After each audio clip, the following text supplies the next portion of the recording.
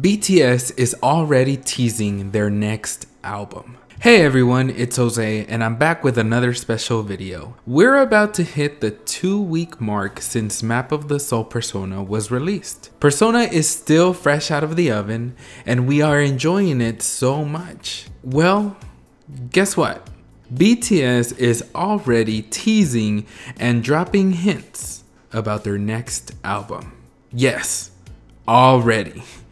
We can't catch a break, y'all, and neither can our wallets. RM actually stated they have started working on their next album already in his recent V-Live. So I am here to let you know what hints have been dropped and the potential name of the album. Let's look at the archetypes in Carl Jung's Map of the Soul.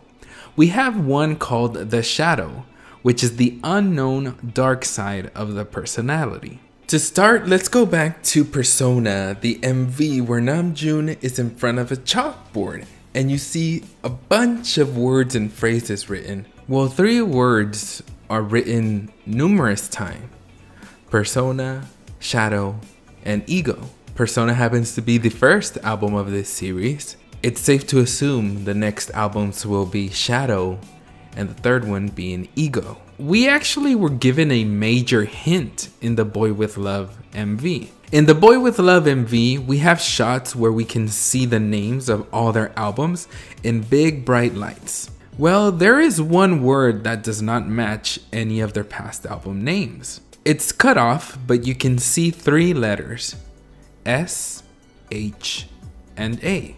It's safe to assume that word is Shadow, which hints at their upcoming album name. We also have the scene where Namjoon is on stage, and if you look closely, his reflection or shadow is cast on the side of the stage inside what looks like a cage.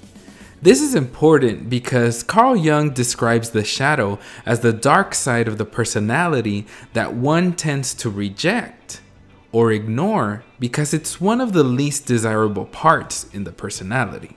Now let's fast forward to a more recent event that actually took place yesterday, the Fact Music Awards. BTS won 4 awards, one of them being the Daesang Award, the biggest of the night. The guys accepted their award and gave their acceptance speech, but something that appeared above them on the screens caught many ARMY's eyes. The phrase, "Youth is not coming back," appeared. Many may not have thought much about it, but this phrase appears in the Run Japanese music video. It appears in V's scene and in Jimin's.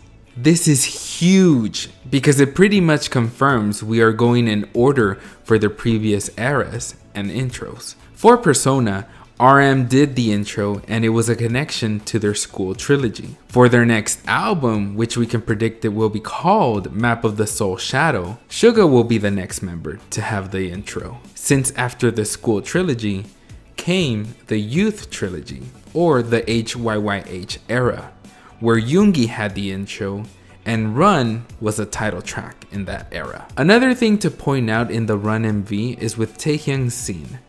We can also see the phrase res non verba, which means deeds not words, or facts instead of words, or actions be used instead of words. We can connect this as well since it is telling us facts, not words. So they're telling us don't pay attention to the words. Youth is not coming back, because clearly we are going back to the HYYH era, and youth is coming back. Actions instead of words. What are you thinking? It's a lot to process. It's a lot that has already been teased and hinted at, and we literally are not even at 2 weeks since Map of the Soul Persona was released. Do you have any theories or anything else you can think of that you can connect with this theory or your own theories? Let me know in the comments below. And as always, thank you for watching, sharing, liking, and subscribing. Thank you so much for your support. I feel the love and I appreciate it. Thank you so much. And until next time, adios.